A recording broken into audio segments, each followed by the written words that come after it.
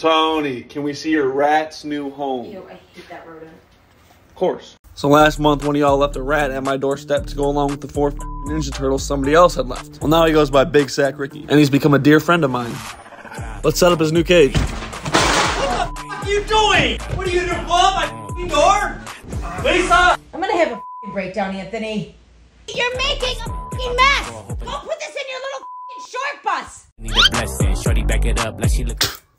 That's not centerpiece, you asshole! I want my table back where it was. I'm asking you nicely. You're gonna touch him and there's turds in there. You're gonna get pink eye. Now let's see how Ricky locks it. He loved it.